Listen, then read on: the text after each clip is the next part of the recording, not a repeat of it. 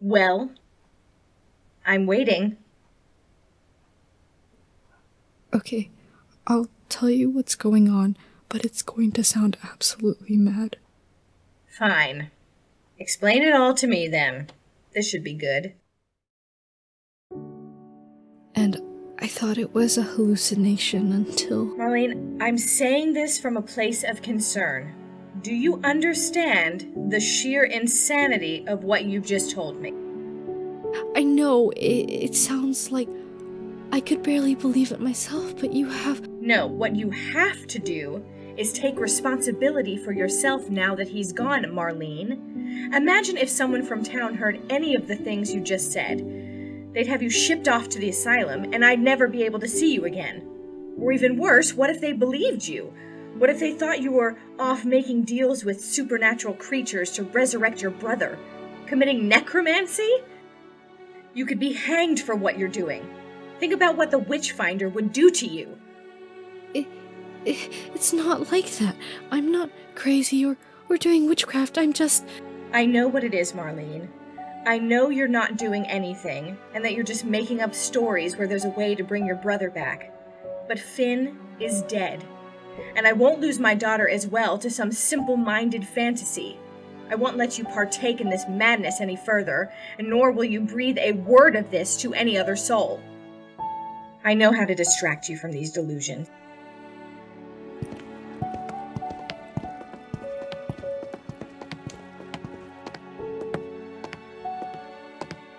Wait, what are you doing? You can't touch those things. We can't move them. I understand he's gone, but that still doesn't mean you can do this. Please. His school books? I don't understand. What am I meant to do with these? You're going to be selling them. This isn't a punishment, Marlene, no matter how you see it. You'll sell his books because he has no need for them anymore, and when you let that part of him go, you will feel better for it. Obsessing over him and everything he owns is not good for anyone, not Finn, and especially not you.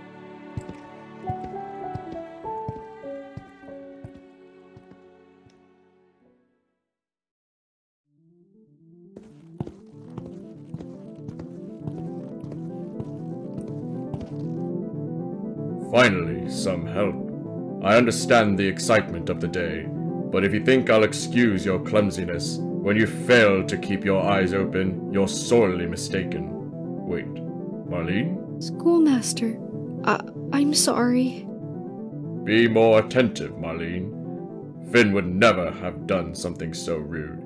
And on auction day, too. Auction day? Yes, auction day, hence the setup.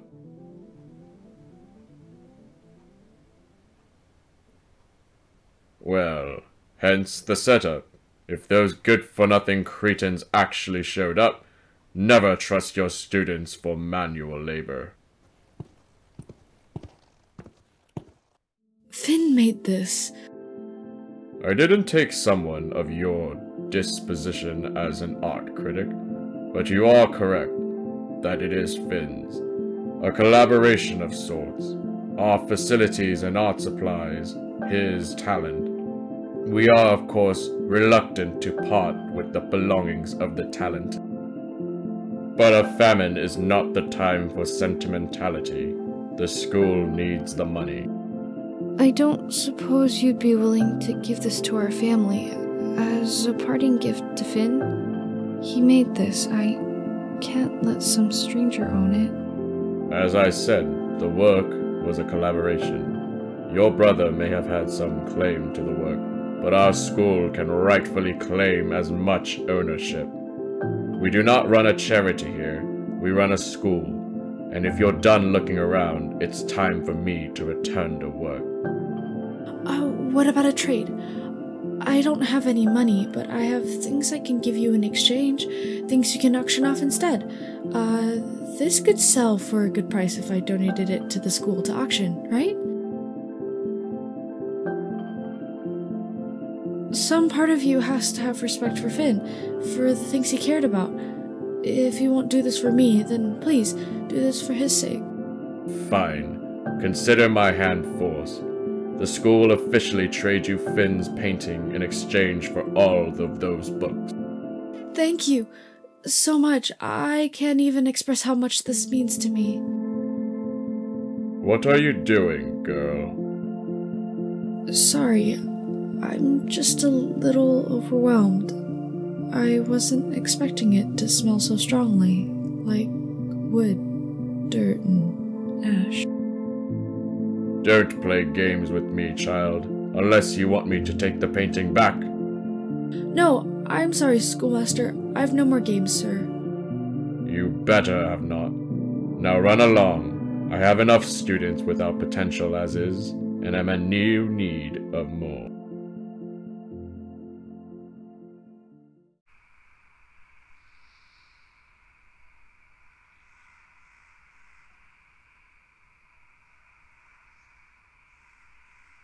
That's 2 of 6, Finn. I can do this. We can do this. Even if it was emotional for you to sell off Finn's possessions, the whole point was to have you coming to his grave and focus on him less, Marlene.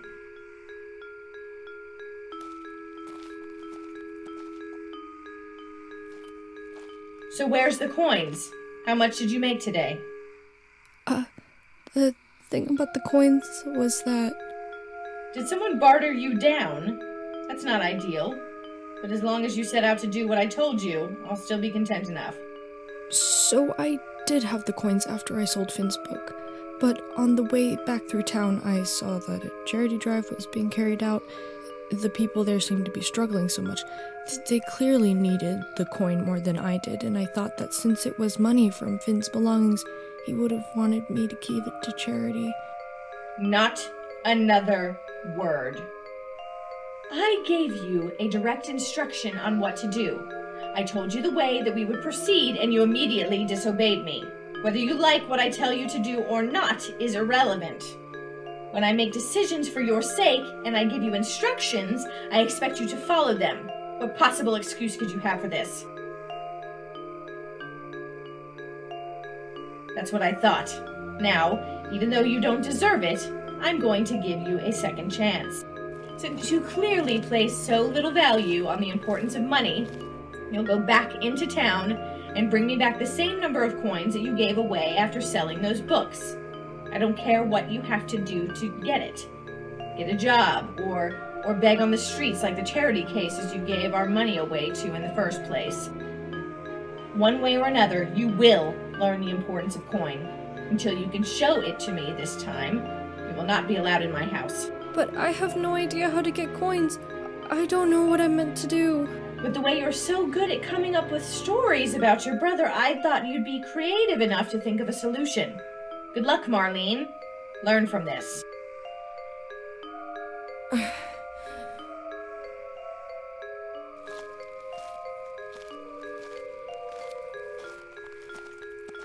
What did I do to deserve such a disappointment of a daughter?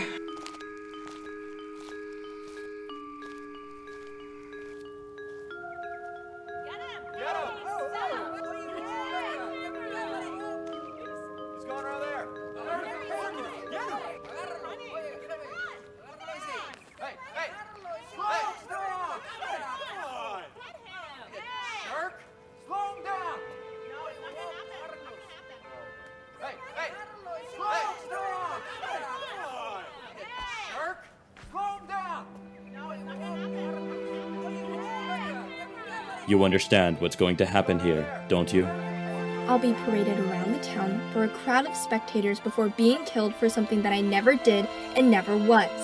Did I forget anything? You're forgetting burning for eternity in the afterlife. But I'm going to have to keep you waiting here a bit longer. Can't do something like this without the appropriate attire. I'm glad to see there's more to your job than just looking for innocent people to murder. Spit whatever clever insults you'd like, witch. I know how your kind act. I've seen you before. You're the ones who want to apprentice as witchfinders in training, aren't you? This'll be a good opportunity for the two of you to have your resolve tested against a genuine witch. Bring her with us to the HQ. I need to find the right cowl for the execution.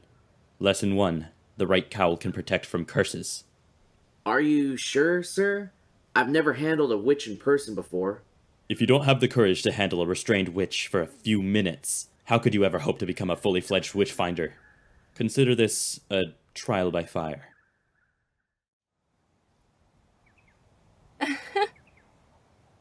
He's getting a cowl to protect himself, but what protection do you have? Don't listen to her. A witch's mind games are just another trick in their magical arsenal. Come, bring her along. You'll both guard the door so that none of the villagers come in after her. If she dies by any hand other than mine, her curses may yet be in effect. Understood, sir. Don't try anything smart now.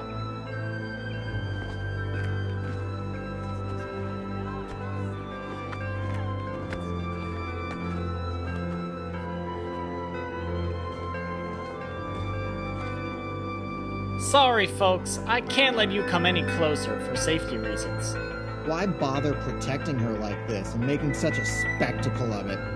You could let some of us inside right now. We could carry out the execution ourselves and be done with it for the day. You aren't even a real witch finder. You're just a child in training, barely even that. In case you missed it, the Witchfinder himself gave me the orders to guard this door. Are you telling me that you have no faith in the decisions of the Witchfinder? Will you tell him that yourself?